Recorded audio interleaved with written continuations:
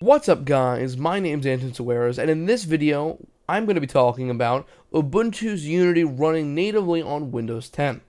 So this article was posted today, and it was by Guerrero24, who posted screenshots of the Unity desktop running natively in Windows 10 with the Linux subsystem.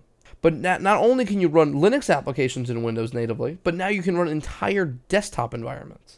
So that's really awesome. I think that's amazing that we're getting to that point, because a year ago, 2 years ago, this was unheard of. You would never say in a million years that you would be able to run something like Ubuntu's Unity desktop natively in Windows 10. And that is really, really amazing. Now, it's not 100%. Things like dbus, which is a Linux utility that helps everything interface, it doesn't work 100% of the time, which is expected. It's not supported. They said you couldn't. They even said, Microsoft said you could not run a Linux desktop in Windows subsystem in the Linux Windows subsystem.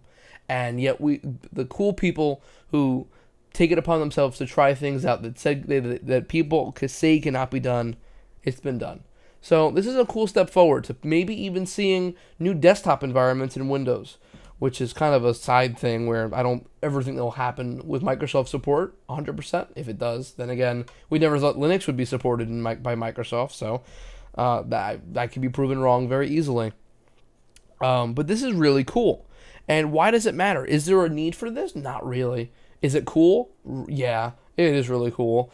Just to do it, just to have it without a virtual machine, it's even better, because it's almost like running bare on the hardware, running bare metal on the hardware, and that's what makes it cool. So the second thing I want to talk about today is the Moto Z. Now, I have the Moto X Pure, and I love my Moto X. I've had the Moto X since the first generation, skipped the second, and went to the Moto X Pure.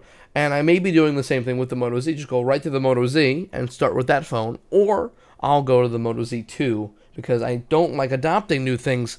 I'm going to talk about, and I'm going to mute this, this is the Moto Mods. This is the first phone with modularity, and that's the reason why I want to talk about it, because modularity is amazing. And as you see here, it's the one thing I don't like about the phone. I want to hate the Moto Z. I really do. I want to hate it. It makes me want to hate it because it takes away everything I love about this. It takes away the nice dimple. It takes away everything. Now, if you've seen my Moto X unboxing, this is not the original Moto X I owned. This is the second Moto X I've owned. I'll take the case off. This is a blue, normal matte finish Moto X. I had the leather red one originally. That broke. The LTE and that died. But this makes me want to get the Moto Z, because it has these pins on the back of the phone that allow you to attach modules, projector, speaker, and Incepio battery. The skins that make Moto so amazing. And it takes away a lot of features, though. There's features that are gone. The headphone jack is gone. There's only one front-facing speaker, which kind of bothers me. It's a front-facing, which is better, but stereo was nice. I don't know why they had to drop the two stereo speakers.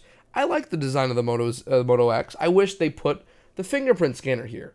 Stuff like that. The fingerprint scanner is down here. The one thing, those are the gripes I have. But every gripe I have can be solved with the Moto Mods situation. The pins on the back, they're fully opened. So development is possible for the Moto Mods. To make Moto Mods, you can make a Moto Mod. And with that fact, that's what makes me want to adopt it. That's what makes me want to be an early adopter of the Moto Z. As much as I want to hate the phone, what would stop me from making a module with a headphone jack? Like, that would solve my gripe there.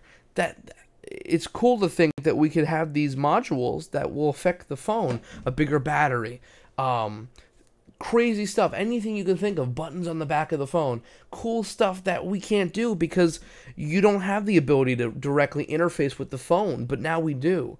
And it's fully open. There's a video that shows the module community and partnership that you can do with Motorola, and that's what we're going to be looking into in my local Makerspace, the Staten Island Makerspace. And that's the third thing I want to cover today, is the Staten Island Makerspace YouTube channel.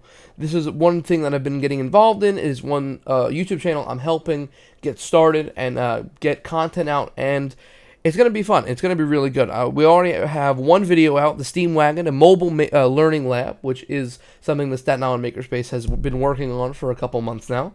And it's a mobile learning lab, a Steam Wagon, science, technology, engineering, arts, and math.